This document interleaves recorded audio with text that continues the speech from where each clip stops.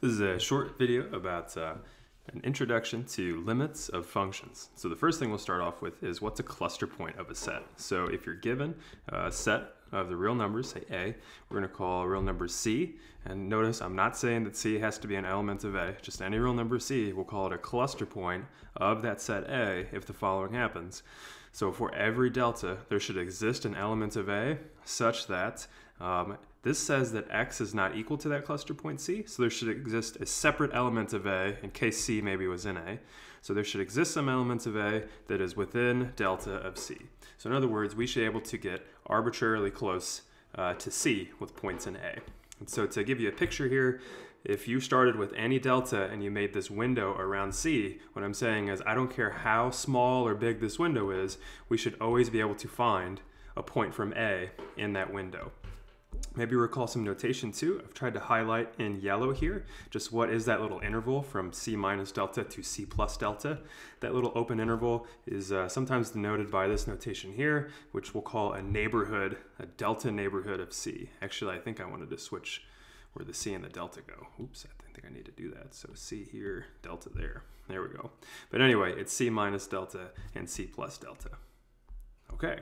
So that is the idea of a cluster point. So let's look at a concrete example and maybe how we use, again, this delta definition of what a cluster point of a set is. So let's say my set is the interval from 0 to 1 on the real line, which I've drawn for you over here and colored in red, and I'm not including the endpoints.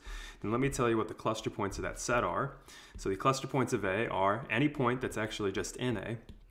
So why is that? So let's let C be any point in A, and let's let delta just be any positive real number. So what can we do from the Archimedean property? I know that I could pick a natural number so that the reciprocal of that natural number is smaller than that delta. And what else can I say? I know then that I could pick that natural number also big enough so that C minus 1 over n is also bigger than 0. And why is that important for me?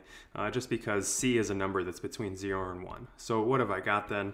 Maybe in a picture. This should be my x then. So x is C minus 1 over n.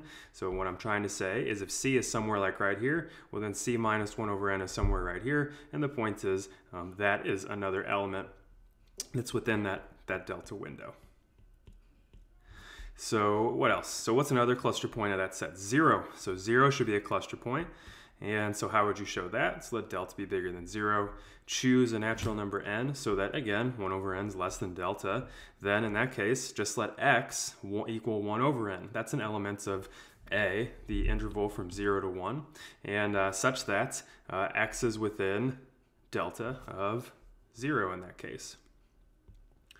So again, we've found for any neighborhood I put around 0, I could find something that's in that neighborhood. And the last one is similarly just the other part at the end of that interval there is 1. 1's a cluster point as well. And let delta be bigger than 0. So choose, how do you show it actually? Right, that's what I'm getting at. So let delta be bigger than 0. Choose n and n so that 1 over n again is less than delta. And now 1 minus 1 over n is still bigger than 0. So really all I'm trying to say with all this good stuff here, this should be your x that's in A. And that guarantees that that x is within delta of 1. So again, in a picture, all I'm trying to say is, for the first part, if you were to put any point right here, yes, you could find a little interval around it that still contains points of 0, 1. Or if you were to have 0 as your point, any interval you put around it is going to have some points from 0, 1 in it, any points in the red. And similarly, the last one was, for any little interval you put around 1 here, yes, you're going to have some points from the red in there as well. That's all we're trying to justify with, again, this kind of formal language. And I think I've got another one for you. So let's let A be the set 0 to 1. So I'm sorry, just 0 and 1. Just those two elements. Those are the only two things that I've colored there. And so what I claim is that this set A has no cluster points at all. So how would you show that? So let's let C be an element, just not in our set. Again, it's not interesting in that case when there's just these two here. So again, this says a real number, but not 0 or 1. So why don't we take delta to just be the smaller, and femum's kind of a funny word here, but we've been using it a lot in this class. Take delta to be the smaller of whatever the absolute value of C is, or whatever the absolute value of C minus 1 is. And why did I choose those two things? Well, absolute value of C is the distance of C from 0, and absolute value of C minus 1 is the distance of C from 1. So I'm going to pick the smaller of the two to be my delta. Well, if absolute value of c is the smaller of the two, well then the distance from 0 to c is not less than delta. And similarly, if absolute value of c minus 1 is the smaller of those two in that set, well then 1 minus c is not, the distance from 1 to c is not less than delta either. And so in that case, what can I say then? So maybe what have I tried to do for you? In a picture, what the symbols are trying to do is I have found a window that is something like this, say, where that window around C, this yellow, it does not contain 0 and it does not contain 1. So that is what this, what I'm trying to do a little more formally with what this delta is. So that's what this is trying to say. And so in that case, what have we found? We've just found a neighborhood of that supposed cluster point C, right, that doesn't contain any points from my set A. And so therefore, no C can be a cluster point of A. All right, so what do I want to show? Just one more characterization of what it means to be a cluster point. So we'll say that a real number is a cluster point of a subset of A if and only if there exists a sequence, and all those points should be in A, the subset of the real line you care about, such that that sequence converges to C. And what I want to make sure is that I don't just have like the constant sequence, and so AN cannot be C for all n. So how would you prove this? So let's go the forward direction. So let's suppose that C is a cluster point of A, and we want to build a sequence from A that converges to C. So how could we do that? So we'll use that definition of a cluster point. I know, and it looks like I went back to this notation.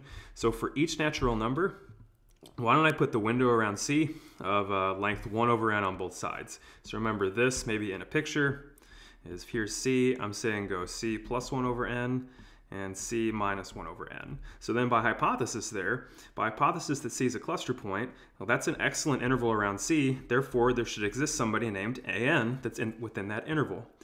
And so now the idea is, well, you could do that for each natural number. So if I was to make, a smaller interval, say this one here, then I should be able to find another point of A. And so these shrinking intervals, right, are going to build me a sequence that converges to C. So that's maybe a picture of what I'm about to do.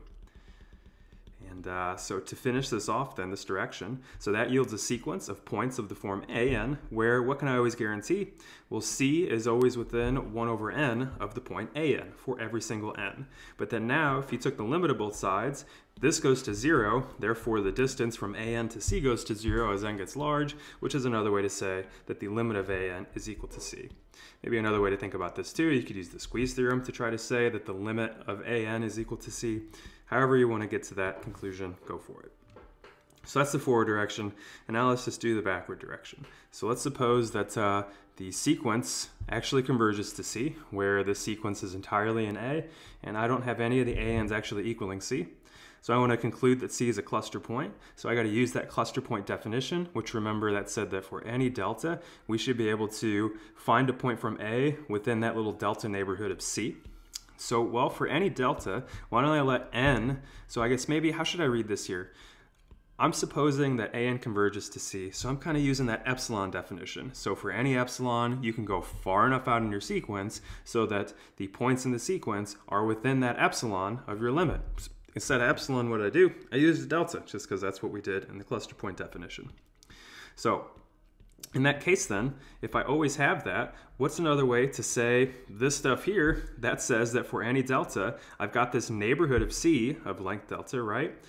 On each side, I guess I should say, that contains a point of A, right? I'm always guaranteed to find all the rest of the points in that sequence should be within that little neighborhood. In particular, there's at least one point of A in there. So thus, that says that C is a cluster point of A, since we could do that for any delta. And so that finishes the proof of that part there. I think there is, oops, I think I'm going to save that to the next video.